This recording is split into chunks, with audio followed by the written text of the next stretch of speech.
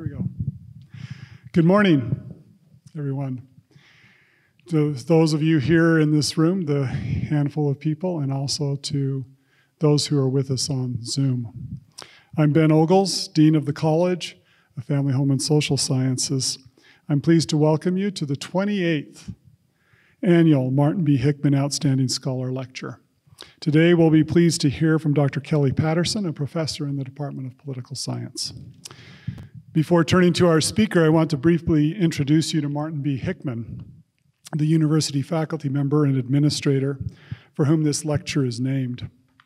Martin B. Hickman came to Brigham Young University's Department of Political Science in 1967, and then just a year later, he was named the interim dean of the College of Social Sciences. Then 2 years later, he was named the permanent dean and served there for a decade until 1970.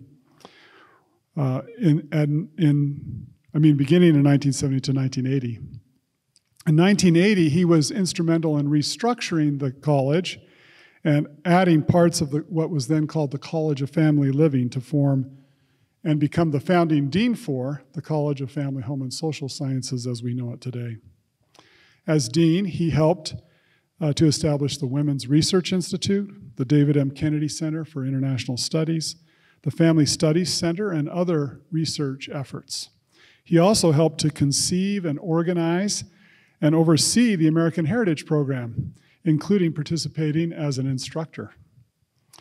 Martin was a remarkable leader who used a significant portion of his career to serve the university and the church and his colleagues. As a result of that excellent leadership and his contributions in the College of Family, Home, and Social Sciences, it's appropriate that this annual lecture is named in his honor. Martin was very loyal to the college and his colleagues, and this was only surpassed by his devotion to his wife, Joanne, and his 6 daughters. And we're pleased that some of the Hickman family have joined us remotely today. They faithfully support this lecture, and we thank them for continuing their connection with the college. Both Dr. Magleby and Dr. Patterson knew Martin Hickman, and they may say something about that. We'll now ask Dr. David Magleby, a professor emeritus in the Department of Political Science and former dean of this college, will now introduce our Hickman Outstanding Lecturer. Thank you, Dean Ogles. It's an honor to have been asked to introduce this year's recipient of the Martin B. Hickman Scholar Award, Kelly D. Patterson. Kelly was born in Twin Falls, Idaho. His roots there are deep. His undergraduate education was at BYU in political science. He served a mission to France, where he acquired a lifelong affection for all things French. In 2018, he was able to reinforce his French connections and interests when he was invited to spend a semester at a very highly regarded research center in Paris. I first met Kelly when I joined the BYU faculty in 1981, 1 year before he headed off to Columbia University to pursue his PhD. David Bone, who himself received his PhD from Columbia, describes Kelly as an undergraduate in the following terms. He demonstrated genuine goodwill and good humor on our study abroad experience. His clear thinking on the most of abstract subjects distinguished him as a student and then later as a colleague. While at Columbia, Kelly benefited from the influence of several faculty. One in particular stands out, Robert Shapiro, the Wallace S. Sayre Professor of Government at the Columbia Department of Political Science. I asked Professor Shapiro to describe Kelly as a graduate student. He responded, and I quote, "Kelly's stellar completion of our doctoral program gave us a big psychological boost. He came here because he wanted to study with us in particular. And he showed we could cultivate a PhD student from his start to his dissertation to publishing his first articles and his first book. The bonus was our faculty and students benefiting from his overall kindness and other personal qualities. From Columbia, Kelly accepted a faculty position at Franklin and Marshall College. One of Kelly's colleagues at F&M was Sid Wise. On more than one occasion when I was talking to Sid, he would say, Kelly is a remarkable teacher, scholar, and departmental citizen. Now, it took time for us to lure Kelly and Janine Patterson away from the East Coast, but he has made a tremendous difference in building political science at BYU, building the college and building the university. His reputation was recognized externally as well, when in 1992 to 93, he was named an American Political Science Association Congressional Fellow. Kelly worked with Congressman David Price, himself a political scientist who had previously taught at Duke University. Jean Louise Beard, who worked for Congressman Price, indicates Kelly was, quote, the staffer, close quote, for the Democratic Caucus Issues Task Force. Now, Price, the congressman, was so impressed with Kelly's work that he acknowledged Kelly as, quote, an able political scientist, close quote, in his second and third editions of his book, The Congressional Experience. When I contacted Ms. Beard to learn more about Kelly's activity as a congressional fellow, she said, what I remember about Kelly are his abundant good cheer, easy conversation, and authenticity. He was both earnest and upbeat in everything he did, and the staff liked him enormously. As mostly North Carolina natives, we were not well versed in the LDS Church, and he graciously and sometimes irreverently indulged our questions. When asked about the challenges of his mission work, Kelly recalled it as a time when he came to hate his bike. As a scholar, Kelly has focused on political parties, campaigns, campaign finance, polling, and the voting process. His book, Political Parties and the Maintenance of Liberal Democracy, was published by Columbia University Press. He has edited multiple books, published scores of journal articles and book chapters, and has had success securing external funding for his research. He clearly more than meets the high standards expected of the Martin B. Hickman Scholar Award. As a teacher, Kelly is always prepared and engaging. One of his most important teaching contributions has been in the American Heritage course. Kelly and his fellow American Heritage professors have helped make this course a model course in BYU's general education. One of Kelly's fellow American Heritage teachers is Chris Karpowitz. He describes Kelly's contribution to the American Heritage course as being both substantive and pedagogical. Chris notes that, quote, working with Kelly has improved almost every aspect of my teaching, and I regularly look to his example of what it means to be a scholar, disciple, and teacher at BYU. Finally, as a citizen of the university, Kelly is also deserving of this recognition. Only a year after being promoted to associate professor and receiving tenure, Kelly became the chair of the political science department. This was a time when our department was in transition, working to reinforce professional norms and standards. Kelly demonstrated leadership and courage as department chair for 6 years.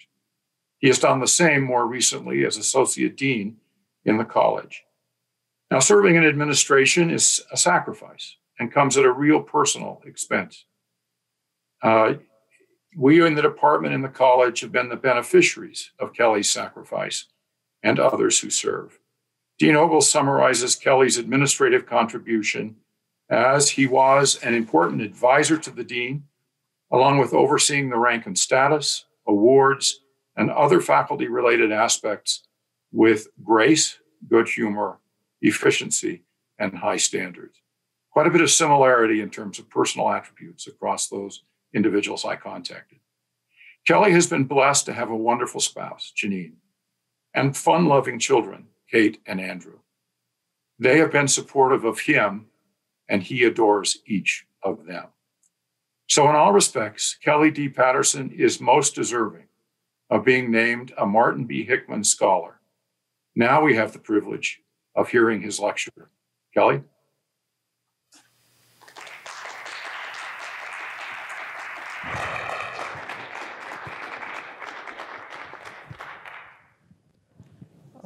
Thank you, David. That was kind and charitable and overwhelming. It's maybe a sign of old age when you hear all these people from the 80s and 90s talking about you, I guess. But it's a real honor to have been introduced by such a wonderful person as David.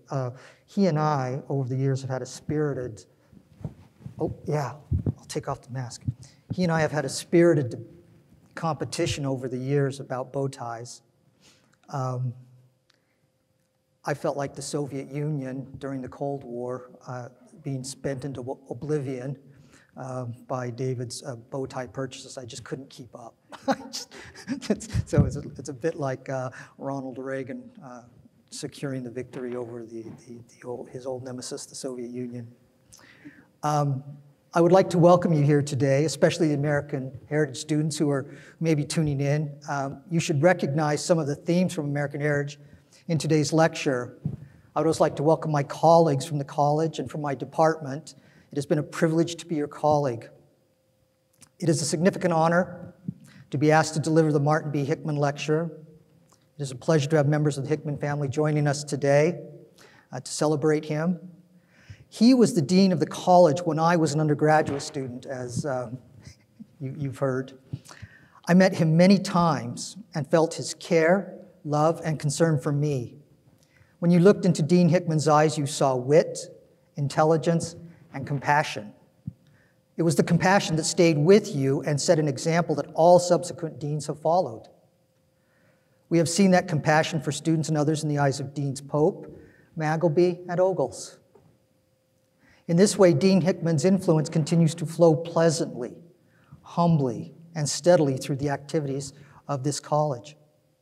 We gather together today to remind ourselves of this influence and to celebrate the way in which his life has touched generations of students and scholars. Before we get started, I would like to thank a few people. I would like to thank Dean Ogles and Associate Dean Laura Padilla-Walker for giving me this opportunity. They didn't have to, I know that. There's so many deserving in this college. I would also like to thank the college and the Department of Political Science for the funds to support this research. It was not cheap. I would like to thank my colleagues and co-author, Professor Chris Karpowitz. His fingerprints are all over this presentation today. He is a remarkable scholar and teaches me something new whenever I talk to him. I would also like to thank our research assistant, Ethan Meldrum. We have asked a lot of him over the last few years, and he has risen to every challenge. Finally, I would like to thank my family, and especially my wife, Janine. All of the members of my family have endured too many days of me wandering around the house, bumping into things, while puzzling over the empirical and philosophical meanings of individualism. Today, I would like to present something that Professor Karpowitz and I have been working on for years, and is part of a larger book project on individualism. We've spent countless hours refining the measures, we've conducted multiple surveys, and we've presented the research in multiple academic venues. And it's probably fitting that we're presenting this on the one-day anniversary of the pronouncement of the pandemic. I had no idea that that was the case until I heard it on the radio today, but quite fitting, I suppose. We want to present something today to honor Dean Hickman that is both fresh and timely. So to do this, let's start out like we do in American Heritage, and that is with the big question. What is the big question? And the big question is, when we create societies, how do we create societies that have both an emphasis on individual rights or a regard for the community? Sometimes you can do both, sometimes it's one, sometimes another, but it's really hard to do. And this recognition of how hard it is to do is found in Federalist Number 10, the famous paper written by James Madison, a number of citizens when he's talking about a faction, whether amounting to a minority or majority of the whole, who are united and actuated by some common impulse of passion, okay? And this common impulse of passion can threaten two things. One, adverse to the rights of other citizens, or to the permanent and aggregate interests of the community. So Madison has this clear concern for both individual rights and liberty at the same time that he's thinking about the permanent and aggregate interests of the community. Now, this concern was brought forward even more clearly as all things French. Alexis de Tocqueville, the French aristocrat, when he came to visit the United States in the 1830s, his assessment of the United States. And he argued or observed that citizens in the United States are individualist. And this is how he defines individualism. Individualism is a calm and considered feeling which disposes each citizen to isolate himself from the mass of his fellows and withdraw into the circle of family and friends. With this little society formed to his taste, he gladly leaves the greater society to look after itself. So with this little society formed to his taste, that's what's fascinating, right? So once you have your own little world set up, you withdraw from a larger society. So you can see how this is a dynamic that would feed this concern that Madison had for both the permanent aggregate interests of the community, being able to think about the community, as well as protecting those individual rights and liberties to form those communities, okay? So today, as we think about the tension between these two poles, it really makes sense for us to reflect on what individualism in modern America means and whether or not it empties out the public square in a meaningful way that prevents us from pursuing those sorts of activities and pursuits that would benefit the larger nation. This is a quote from Michael Sandel in his book, Justice. Our students and faculty in American Heritage and teaching assistants in American Heritage realize this. This is a concern that Michael Sandel articulates quite easily. He says, the hollowing out of the public realm makes it difficult to cultivate the sense of solidarity and sense of community on which democratic citizenship depends. Okay? So here we have this dynamic, individual rights, individual liberties, freedom, individual freedom, as well as talking about the permanent aggregate interests of the community, the idea of some larger social purpose. So we've seen this rhetoric surrounding the pandemic. The pandemic has made us particularly aware, if you will, of the tensions between individual rights and liberties and the public good. And this is the rhetoric that we see in the headlines. Wearing a mask, a uniquely American pathology. To be required to wear a mask in the extraordinary times we live is no constraint on my freedom. No mask mandates aren't unconstitutional. The true freedom, the true face of freedom wears a mask.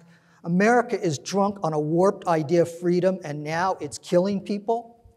And this is my favorite that just occurred the other day in The Sun, a British tabloid. Feed them to the fire. Shocking moment. Idaho kids toss COVID masks into burning trash can at Burn the Mask rally. So this is a particularly interesting moment in our nation's and states' histories about the idea of the trade-offs between pursuing something that's both public and something that is a reflection of individual preferences and tastes. Now, this is an n-gram analysis. If any of you have followed the work that Bob Putnam is doing in his most recent book, The Upswing, he talks a lot about various trends, and one of the data sources that he uses is an n-gram analysis, which is something that's been developed by Google that goes back and basically searches every book published in English for the different word in which you, specify. So this is a measure, if you will, of the amount of the proportion of times this word is used in the number of books available. N-gram refers to, as we'll see in just a second, the N is for a number of words that you can search. You can have a 1 gram, 2 gram, 3 gram, 4 gram, just depending on the number of words in your search. But you can see that individualism has become a preeminent word, a prominent word in American society. Here is individualism and the public good, so there's a gap, a rather significant gap between the two. This are phrases associated with individualism. I do what I, and then you have the n-gram, fill in the blank, basically. So it will pick the word that most likely comes up the most after I do what I, and then it'll specify what those words are. What we can see is I do what I do what I can. These are all individualist expressions. I do what I want. Anybody who's a product of the 60s will see this. Well, there it is, back again. Good. It's a little bit like teaching American heritage. You always have to sort of be on a little nimble on your feet. But you can see, so some of these expressions that are individualist expressions, the increase of those, particularly over time. Here we have another one, do what you, and of course, we have the individual expressions, do what you want, do what you can, do what you have, do what you do what you like.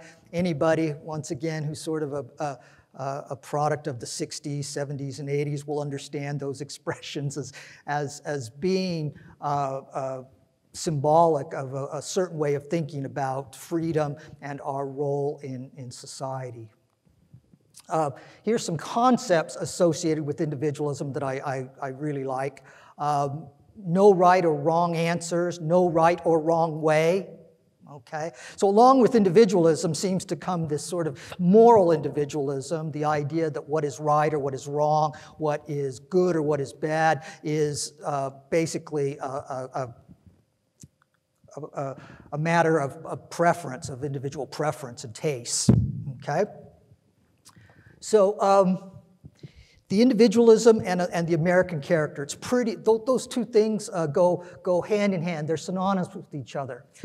So what we do, we think, we know, is that individualism is a distinctive feature of the American character. When you compare the United States to a variety of other countries on some generic individualism scores, America always scores at the highest level.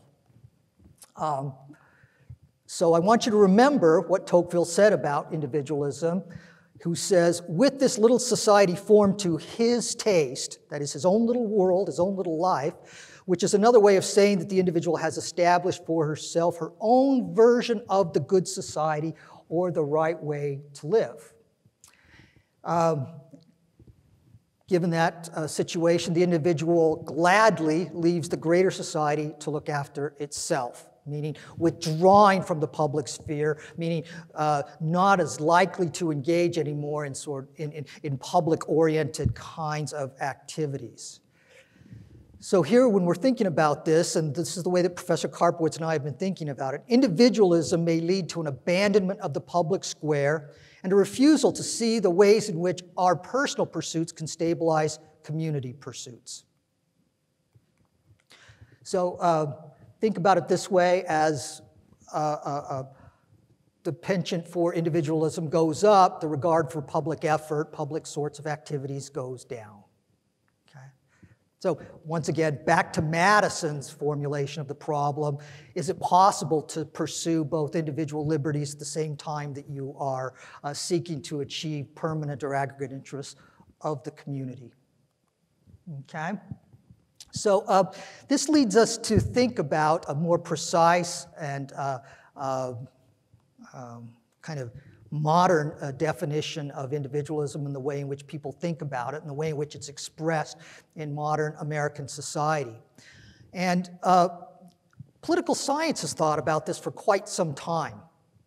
But the understudied element in political science is the relationship between the self and authority. When we're thinking about individualism, what we often think about is people telling me what to do, or institutions outside of me making demands on me, okay?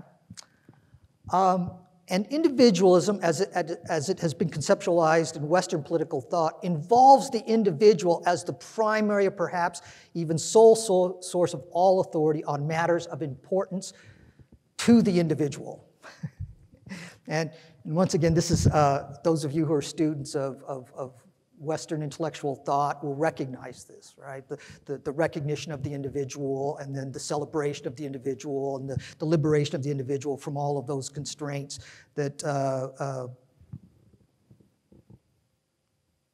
that people found so constraining in the Middle Ages.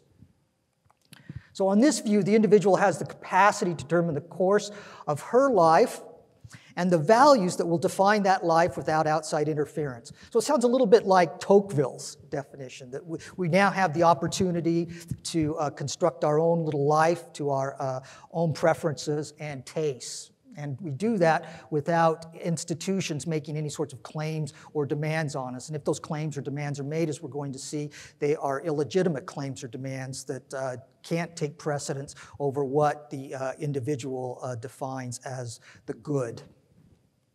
So often, at least in sort of current ways of thinking, in some forms of Western political thought, this is the term often attributed to this outlook or this form of individualism is called self-authorization.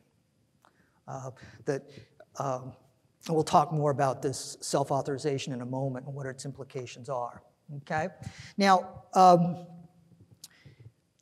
as I hope I've made the case for, political science should be really interested in this concept of individualism. It should have all kinds of impacts for the way in which we think about political activities and government enterprises and the idea of the public square, and what citizenship means, and all these different things. And yet, when we're thinking about these different values, like welfare, equality, liberty, and individualism, it's interesting that individualism in the political science has been measured in a distinctly economic way. Mainly, this is how political scientists for decades have thought about individualism. Individualism is an economic activity. Individualism is in relationship to economic activity. So when you go to the ANES, which is the big study that's done on political life every couple of years in the United States, the American National Election Studies. These are the questions. This is the battery of questions they have for individuals. And you can see it has that distinctly economic frame to it. Any person who's willing to work hard and has a good chance of succeeding. And there's good reasons why this is the case. I mean, America is a capitalist nation. America is a market, has a market economy, and market thinking pervades a great deal of the way in which we think about ourselves and our relationship to others. So it makes some kind of sense that they would settle on this set of questions to form the scale that measures just how individualistic someone is. But there are dimensions of individualism beyond the economic arena. And I've tried to allude to those today. When Tocqueville is talking about individualism, this idea of tastes and preferences become really important. And he's not talking necessarily about tastes and preferences in some sort of economic way either. He's talking about how to live the good life. So other dimensions of individualism that emerge that we've already talked about is this belief that authorities external to the self constrain liberty. That institutions by and large are an impediment to the achievement of individual liberty. Now, once again, our students who understand, our students in American Heritage, we tried to get you to think a little bit differently when we talked about the Puritans and when we talked about some of these other traditions in American politics, that there are these institutions that enhance freedom and help you achieve freedom as opposed to simply being an impediment to that freedom. And the second dimension is the belief that only moral choices that are self-authorized are legitimate. Somebody else telling you what is right or wrong is good advice, but it has no sort of epistemic claim on you. Right? The ultimate decision maker when it comes to thinking about what the good or the bad is, it comes down to some sort of individualist preference or preference by the individual. Okay, so Chris and I set out to create a measure of moral individualism, thinking that this was an understudied subject, and the economic frame that had been used in political science wasn't adequate to explain all sorts of political activities and behaviors that we were seeing. And so we set out to create this measure of moral individualism. And I'm going to present data today from 2 nationally representative samples of residents of the United States. These surveys were conducted by YouGov, a wonderful survey operation run by a couple of great scholars that we know. We did the first survey in August of 2018, and those of you paying attention will know that that's pre-pandemic. 2018 seems like such a great, nostalgic time now. And then the second one, the second survey we conducted, it was in July of 2020, when the implications of what all the spread of the virus was going to mean for society and government were becoming clear to everybody, okay? So to create this measure of moral individualism, we took 2 steps. The first is we asked people to identify important sources of authority and influence for each respondent. Okay? So every respondent in the survey was asked this question. Think about the choices you make about the best way to live your life and what is best for society. Below is a list of some of the people who might be important to helping you make these decisions. Which of the following is most important to you? And Chris and I, Professor Karpowitz and I, did a great deal of sort of like background work, like qualitative work, pilot surveys where we honed and refined the measure before we actually went out to Dean Ogles and asked for real money to do stuff, so that we had a good understanding of what the set of reference would be. To get people thinking about these references, we also included a little writing exercise where we asked them to think about the referent and then write why that was so important before we then asked them a series of other questions. But what we see is that these are the groups that come out as the most important reference that people have when they're thinking about how to pursue the good and the just in a moral society. Religion, family, science, teachers, work colleagues, good friends, well-known media personalities, and what the public generally thinks is right. Those references came up the most. If you don't think those references are real, look around your neighborhood. There are signs that talk about science is real. People are asserting that science is real. On the flip side, you have signs that say God created science. So these references are out there. People adopt them. People proclaim them. They put up yard signs, which is, as a political scientist, I find baffling, since not many people put up yard signs for much of anything anymore, but they do for these sorts of things. Okay. So from our 2 surveys, you can see what people say the most. What we have here are family receives the highest, the largest proportion of referent mention in both 2018 and 2020. Religion and science are kind of next up, but they switch places in 2020. And maybe these are sort of context effects in the heat of a pandemic that make people think more about Dr. Fauci than about some sort of religious leader. But whatever, it's a fascinating sort of finding. A good friend, about 10% of the time is mentioned as the reference, and then those other individuals, teachers, public opinion generally, and the like, are all folded into those other categories. Okay? So once we do this, we've got what their referent is. We then ask about the respondent's willingness to substitute the authority's judgment with her own judgment. So we ask a series of questions. And just imagine answering this question for yourself, right? That if you think that religion is the most important to you, then we would insert this: the values that come from my religion are really no better than my own personal values. And people would, on a 5-point scale, say how much they agree or disagree with that statement. And from this series of questions, about judgment, about what is right, what is wrong, about authority and the like, we are able to create this scale that we call moral individualism. This is the moral individualism scale. And we think what this moral individualism scale tells us is just to what extent people are willing to assert their own individuality against some authority that would be important for helping them to decide what is right and what is wrong or what to do in society. Okay? And this is, we combine the referent, like I was saying, with the questions that they answered about the referent into these two forms. Wow, that sort of washed out a little bit, but this is what you get as a distribution of the moral individualism scores by referent. So those who identify science or religion as the referent score lower on average on the moral individualism scale. And that seems to make sense, right? Those epistemic frameworks of of science and religion can be pretty compelling and makes pretty significant demands on us.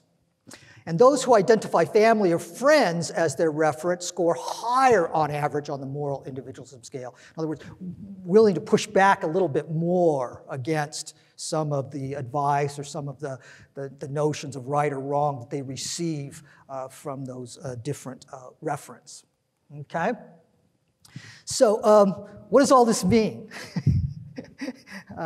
So Professor Karpowitz and I are talking about what this means for both politics and what it means for public life in the midst of a pandemic. And so first off, we're going to talk a little bit about the American dream. Are there differences about the way in which people conceptualize what the American dream is depending on where they score on this moral individualism scale? So how does moral individualism affect what a person thinks is the American dream? Individuals who score higher on the moral individualism scale are more likely to say that freedom to do whatever you want and finding personal fulfillment are important to them. Right? It's sort of an interesting, these are the coefficient, the effect of the coefficient on these different likelihood of saying, agreeing that this is what is part of the American dream, okay?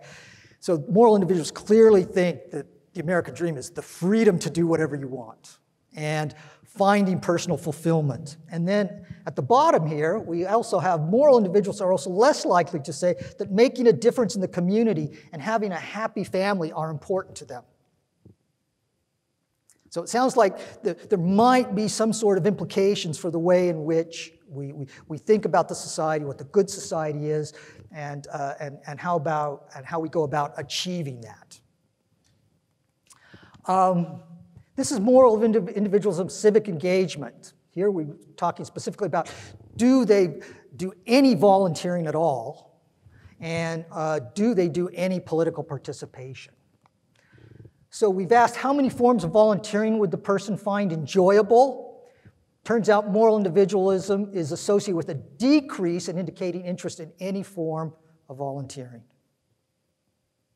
The public sphere has its domain, and it shouldn't intrude much for the moral individualist into the personal or private domain. What was the person's level of political activity in the last year? Moral individualism is also associated with a decrease in the reporting of any form of political participation, like the putting up of yard signs, making a campaign contribution, volunteering for a campaign, all these kind of standard measures of how we define political activity over the course of a given year, okay? So let's talk about the pandemic. And here the rhetoric can get pretty heated, as we've seen over the last couple of months. This is an article that we have our students in American Heritage read. It's called by Damon Linker, who was actually a faculty member here for a couple of years when I was a department chair at BYU. And he wrote an article entitled "American Individualism is a Suicide Pact." And he says, but underlying all of these sources of opposition to public health measures is a deeper cause that intertwines with and underlies all of them, at least in part, and that is the old-fashioned pig-headed individualism of the American people. Okay? Now, what I think he means by this pig-headed individualism of the American people, we think is this moral individualism. That on a variety of these pandemic measures, moral individualism turns out to be a much better predictor of behavior than, say, economic individualism or some of the other measures of individualism that we're testing against these in these models, okay? So moral individualism and the pandemic. Here we're talking about supporting officials, reopening the economy, and price gouging. We have a series of questions that basically ask people to choose between these two choices that we offer them. The first forced choice we gave them is support for public officials. And here you're asked to come down on one side or the other. And the question is, more important to listen to what public health officials are advising you to do, or more important to do what you think is best, even if that differs from what public health officials recommend. And the moral individualist is, right, much more likely to say this is a change in the probability of support. So as you go from the minimum to the maximum on the moral individualism scale, this is the change in probability of going along with what public health officials recommend. And it's 30 points. It's a 30-point change in probability, which is, I don't know, for social science, that's kind of a big thing. But so, reopening the economy. We talked a lot about reopening the economy and the trade-offs in reopening the economy, so we tested that one directly. Reopen the economy as soon as possible, even if more people will get sick, or continue to stay home for as long as necessary, even if the economy suffers. And there, once again, moral individuals they're okay with opening up the economy. The higher you score on that moral individualism scale. And then we have these economic colleagues that we love dearly in the Department of Economics, and we always talk about the various ways of looking at the world, and economists will tell you that, price gouging is often works because of the different ways in which it can ramp up production. So we asked about price gouging. And it says, charge higher prices because it will make the shortage go away sooner, sort of a market solution to the problem. Or do not charge higher prices because it makes it hard for ordinary people. And there, the moral individualist is much more sympathetic with the idea of price gouging. So we want to ask a couple of, we also kind of like wanted to put people in sort of a scenario in which they're kind of forced to make choices or asked to make choices about how they might contribute to alleviating some of the worst effects of the pandemic. So one question we asked them is, there's a drive going on now to help the homeless in the area. How likely would you be to go out of your way to buy materials to contribute to the homeless, to this drive to help the homeless? And what we see is that under the homeless donation, right, those people who are higher on the moral individualism scale, it's actually negative related to wanting to contribute. Here we ask them to think about, they have 10 bottles of hand sanitizer, and they're asked to donate. How many of those 10 bottles would they donate? Higher on the moral individualism scale correlates with lower amounts of donation of hand sanitizer. And then donate masks. A person has 10 N95 masks. How many would they be likely to donate?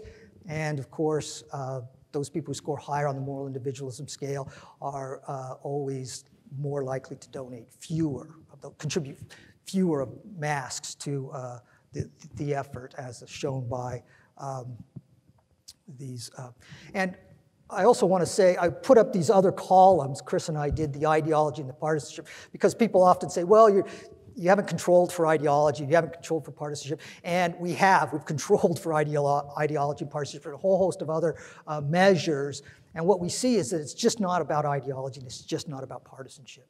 That this idea of moral individualism transcends ideology, transcends partisanship, and it seems to be an active factor in the ways in which a significant group of Americans view the world. All right, so here are reported actions during the pandemic. And these are self-reports of having engaged in efforts to help alleviate some of the effects of this by the change in probability of doing this action. So worn a mask in public. The moral individualist is less likely to have reported wearing a mask in public as part of their behavior during the pandemic. Reaching out to neighbors who may need help, also less likely to do that. Helping family who do not live nearby, less likely to do that. Donated time to help others who are high risk, still less likely to do that. Okay? And all of these, once again, effects are robust across a variety of specifications and show very different patterns than even ideology and partisanship do. Okay? So once again, there is something really fascinating about individualism and the way in which Americans think about it, and then how it manifests itself in a crisis that often calls for individuals to set those individual preferences aside for some larger community effort. Okay? So, the conclusion, individualism is a prominent American value. It's at the heart of what we think it means to be American. And Tocqueville saw it in the 1830s and the 1840s, and now it's time for us to kind of start to reckon with the implications of that individualism. Individualism has multiple subcomponents, of which moral individualism is one really important subcomponent. There is economic individualism. It matters on some kinds of issues. There are other forms of individualism that have been measured by social psychologists and others. They matter, but this measure that Chris and I have developed really seems to help explain quite a bit of what goes on during periods of crisis, and also with orientations toward politics. Moral individualism promotes the self, but it makes it hard to promote collective efforts in various spheres, including politics and public health. Okay? And so I hope in some way that today's lecture and the way in which we've thought about it truly honors the heritage of Dean Hickman, who I see or saw as not an individualist at all. Thank you.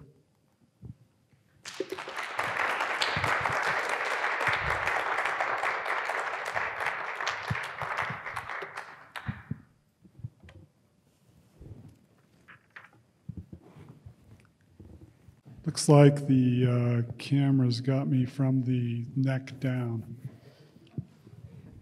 My size. There. Now I'm Kelly's size. This was a constant theme when I was his associate dean, I want you to know. I did rub it in too much. We'd like to congratulate Kelly, and we have here a plaque.